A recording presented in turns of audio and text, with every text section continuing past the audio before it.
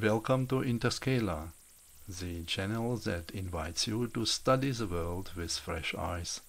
Please consider that this video is merely an illustration. It does not claim to be complete. Here we refer to the linked publications. Thank you. In this video, I invite you to learn why an Eulers number is so important in the universe.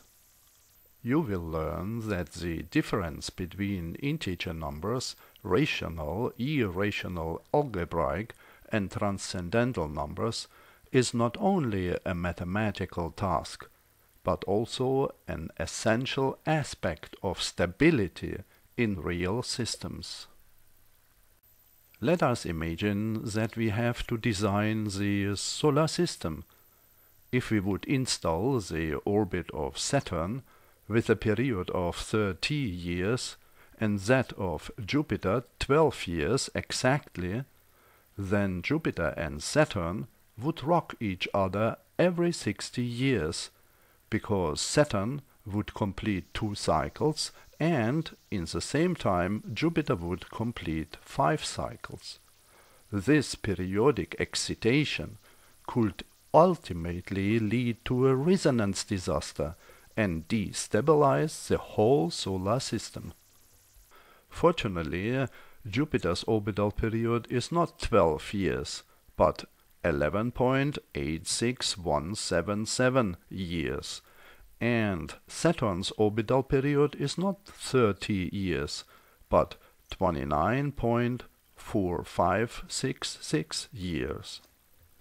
Therefore, complex dynamic systems like the solar system avoid frequency ratios of whole numbers.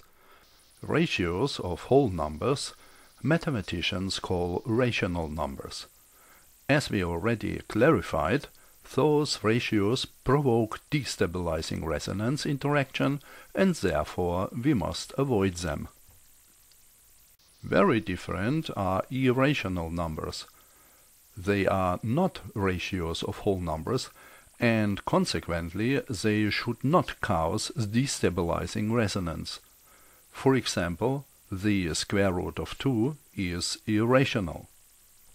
However, irrational numbers like the square root of 2 or other roots do not compellingly prevent resonance, because they transform into whole numbers by multiplication. The square root of 2 multiplied by itself equals 2. Consequently, already if 2 frequency ratios coincide with square roots, they can provoke destabilizing resonance. Fortunately, there is a type of irrational numbers called transcendental, which are not roots. They do not transform into rational or whole numbers by multiplication, and consequently, they definitely do not provide resonance interaction. Probably the best known transcendental number is pi, but there are infinitely many transcendental numbers. Among them, only Eulers number E fulfills another very important criterion. Eulers number is the basis of the natural exponential function, the only function that is the derivative of itself. The derivative is the rate of change. Why is this so important? Actually, frequencies of real processes are not constant.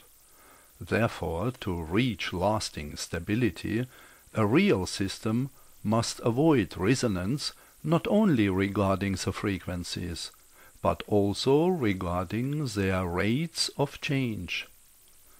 Only Eulers number can guarantee this. In this way, Eulers number provides a solution for lasting stability in real systems of any degree of complexity.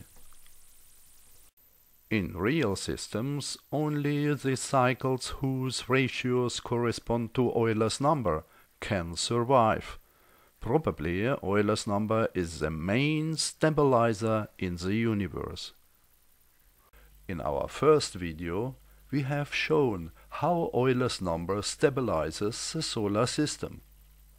Euler's number and its roots are attractors of transcendental numbers that prevent destabilizing resonance. They form islands of stability, where planets can form and move in stable orbits.